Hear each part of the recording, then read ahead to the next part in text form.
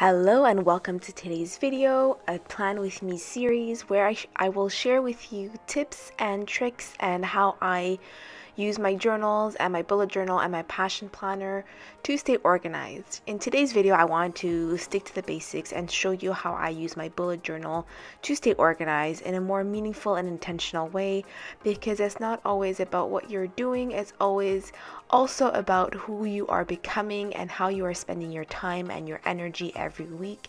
And I try to be very mindful with what I include in my journal and how I plan my week, because I want to make sure that I'm always mindful about how I'm spending my energy and my time. And I will show you how I plan my week, but also share with you a few tips how you can have a productive week and how you can, like I said, stay intentional and very mindful about what you are doing in your time. So let's get started. So the reason that I love my bullet journal is that, as you can see, I can channel my creativity, I can practice my calligraphy, I can make it look as pretty or as basic as I want it to be. Yes, it does require a bit more time because I have to organize how I want my page to look, what my page to look like, and I have to plan it out a little bit more than just using a regular agenda or my passion planner. However, I do have the time right now, and I do want to combine my creativity and my need to plan and organize, and that is why I love my bullet journal. It is a really fun way to channel my creativity and my organizational skills. So that is why I'm starting with my bullet journal, because I've been doing it for a couple of years and I truly love it. So here are the steps that I follow to plan my week. The first step is to review last week's list to see what was not done and what needs to be carried over to this week that I need to accomplish. So this is a great thing to look at, because if ever you missed anything, if ever you forgot something, or if ever you didn't finish something, then you know that you have to accomplish it this week. It's very simple, it's very basic, but it is step one. An important tip that I will share here as well is it's very important to schedule in downtime and self-care and things for your personal development. Every week I schedule in time for a movie night, for example. I schedule in time for calligraphy. I schedule time in to cook and to try new recipes, because that's something that I enjoy doing.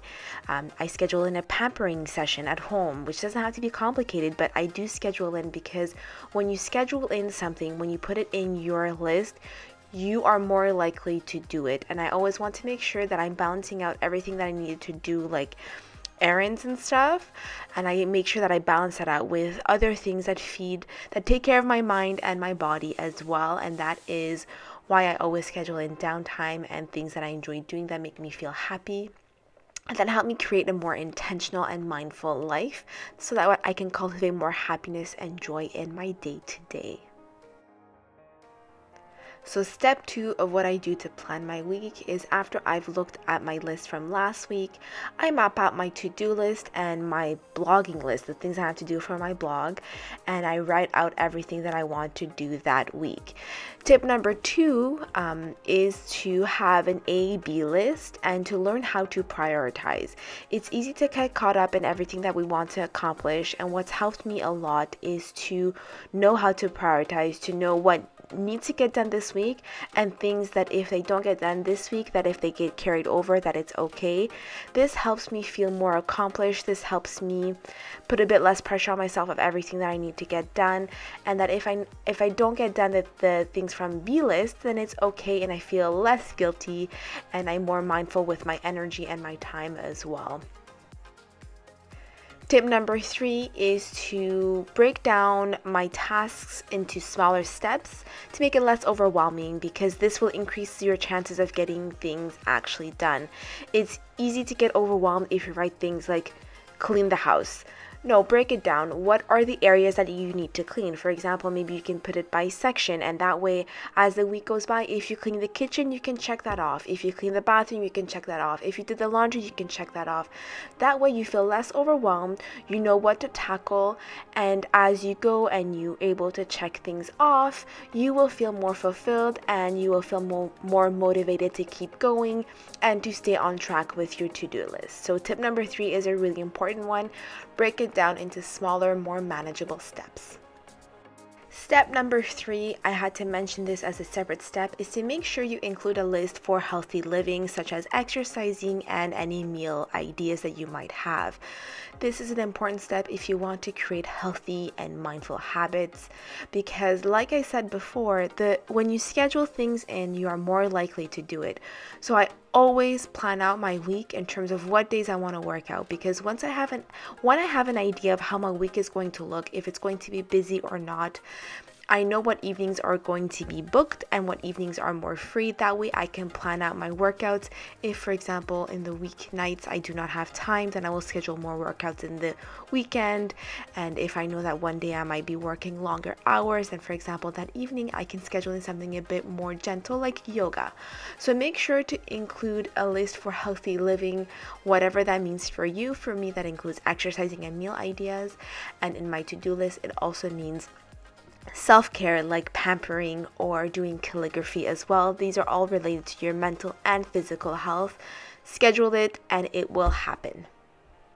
So once I have my list for my blogging work and my to-do list and the exercising and the meals that I want to eat that week, when I have everything figured out, then now step 4 is to map out what I want to get done every single day. Now, I used to be a lot more rigid with how I schedule my days.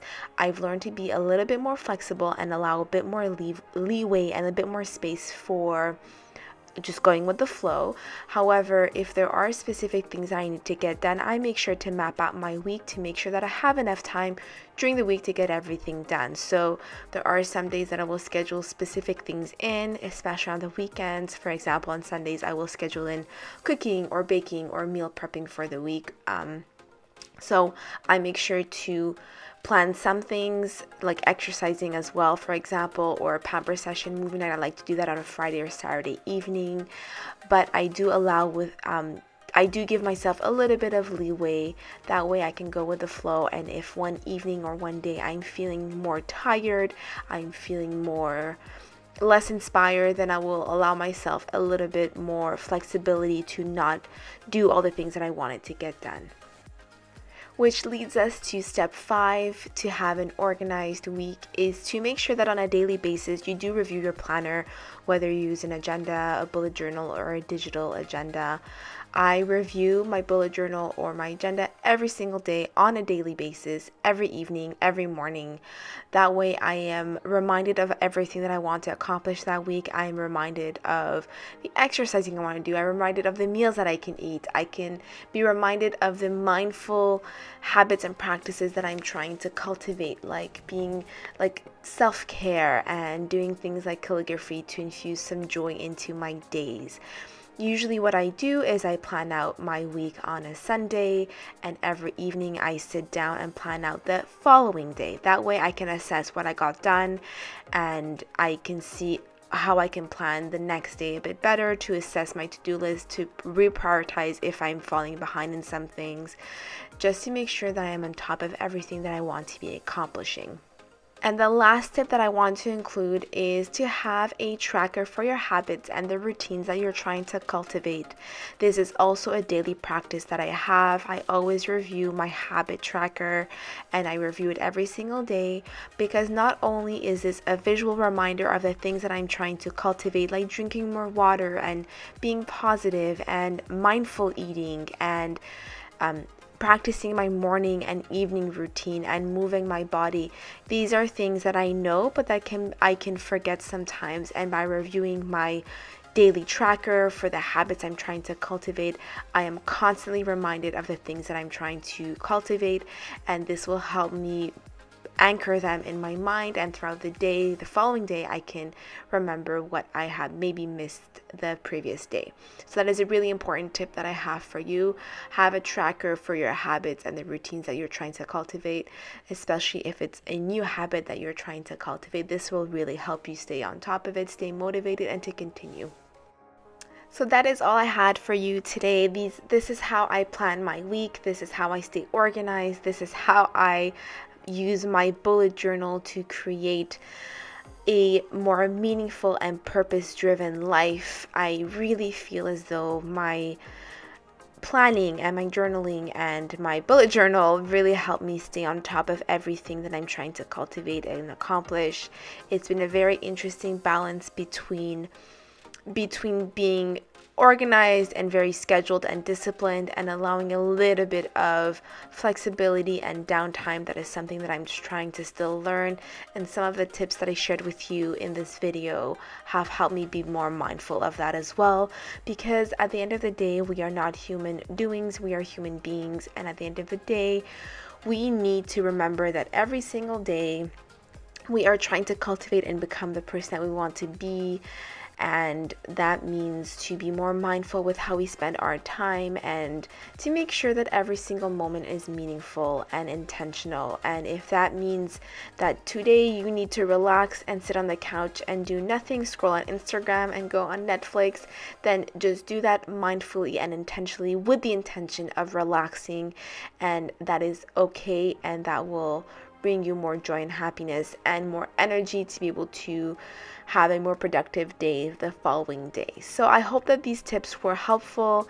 Let me know in the comments below if you have any specific questions, or even better, let me know how you plan your week. Do you use an agenda, or do you use a digital agenda?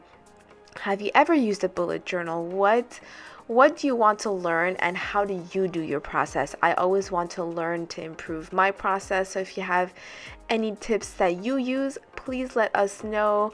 It's always great to share information and share what you know and your knowledge, and I love to hear from you. So let me know in the comments below if you have any tips or any questions, and I will answer them or use them if they are relevant to me. So thank you for watching.